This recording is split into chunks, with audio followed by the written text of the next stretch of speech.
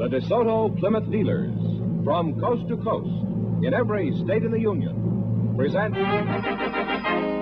Groucho Marx in You Bet Your Life.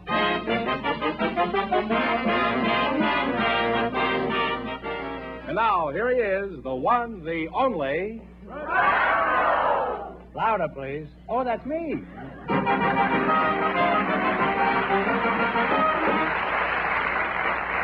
Well, here I am again with $1,500 for one of our couples. Don't even say the secret word. The duck will fly down and pay him $100. Oh, the duck is here already, huh? The secret word tonight, the word is hand. Okay, beat it. Welcome to You Bet Your Life. Say the secret word and you'll divide $100. It's a common word, something you always have with you.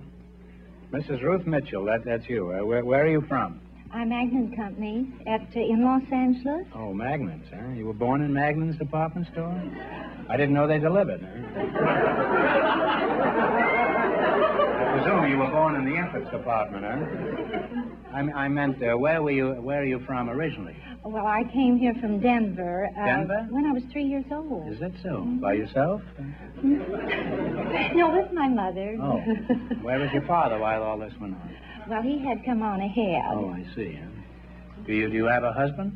Yes, I do. You do? Well, you're very Been lucky. married to him for 31 years. Really? Mm-hmm. Well, you don't look old enough to... Oh, I'm a I grandmother. thought you were 31. You were a grandmother. Uh-huh. I have 3 grandchildren. Is that so?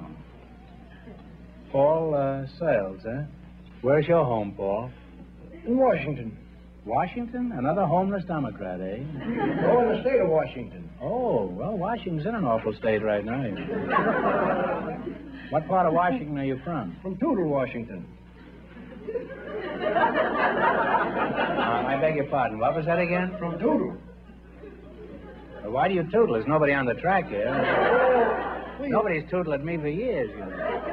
Well, stop tootling, Paul, and tell me where you're from, huh? I'm from Toodle. We have a population up there of about 50 men and hundreds and thousands of deer and elk and game. What sort of work do you do up there? I work for Weyerhaeuser Timber Company. I'm in the saw sharpening department. Saw sharpening? That's right. We sharpen the saws to cut the trees with. Oh. Is that a pretty big outfit, the Weyerhauser or whatever It's one of the biggest in the world. Is that so? Never heard of them, huh? You haven't heard much. No. You know, there's a quiz later, you know. You're jeopardizing this woman's grandchildren, huh? I want to ask you, why do you keep cutting the trees down if you're so crazy about them? Riddle me that. Oh, so you'll have a chair to sit on? Well, I have a chair to sit on. Why do you have to keep on cutting the trees down? Well, you've got to have a house to live in. You've got to have paper to read. You've got to have doors, windows, everything that's made out of wood. You've got to have them. If it wasn't for that, you wouldn't have all these articles. I live in a cave.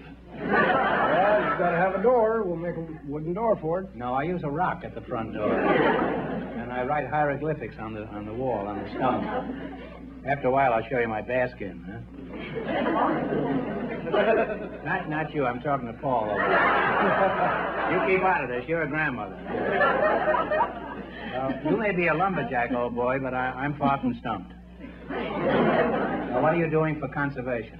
Isn't it true that our forests are being denuded? No, it's Right. not. It is not. Absolutely not. We are going all out for conservation. We plant trees as we cut them. The wind blows the seed all over. What do you mean? You plant the same tree that you cut?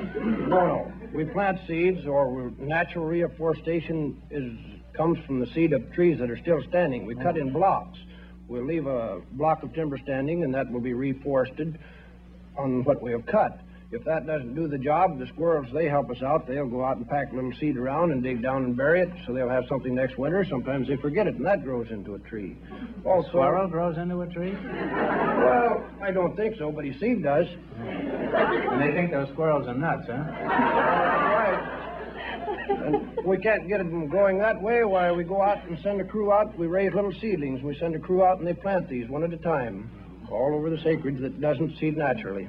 Are you pretty handy with a saw? Oh, I think so. I've held the world championship with a hand saw for the last 21 years. Wait a minute.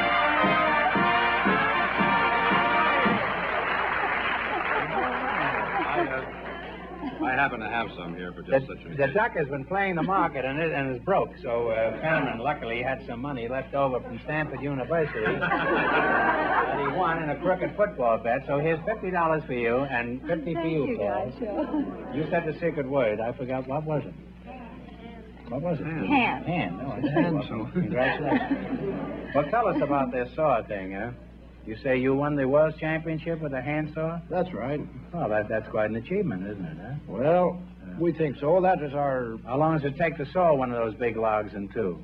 And what is the circumference of one of those logs? My best record this year was on a 30-inch log. It took me 1 minute and 17 seconds to cut that in half.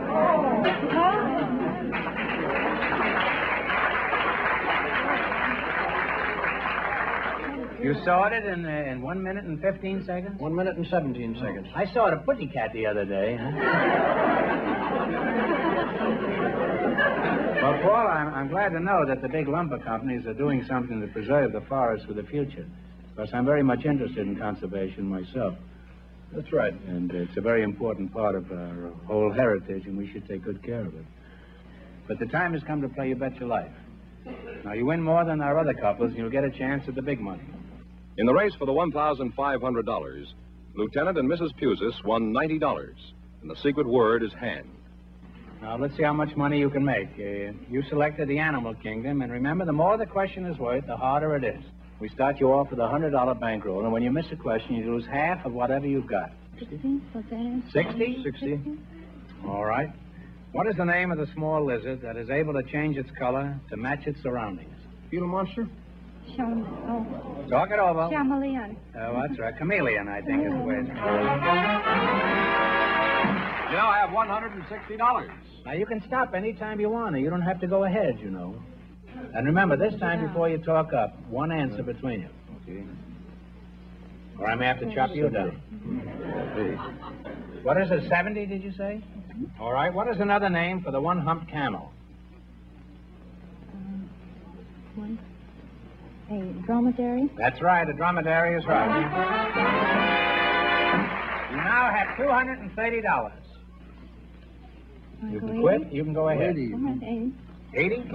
Okay. What is the word for the young of geese? What are baby geese called? Goslings. Goslings is right. You now have $310. 100. 100? All right. What kind of animal is a merino? M-E-R-I-N-O.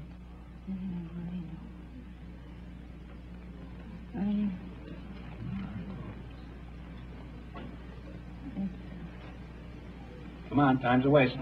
If you don't know, take a guess. It's a reptile rat. No, it's a sheep. Sheep? Oh. Yes.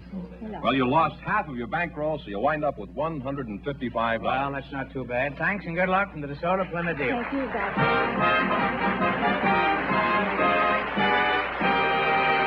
Now, here's the winning couple, Groucho, the lumberjack and his partner, all set for the DeSoto Plymouth $1,500 question.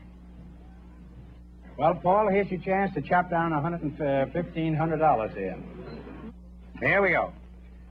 Let's see how well you remember recent history. In January of 1952, a freighter sank off the southwest coast of England after a heroic 12-day effort by her captain, Henry Carlson, to save her. For $1,500, what was the name of Captain Carlson's ship? Talk it over. Don't you remember reading about that?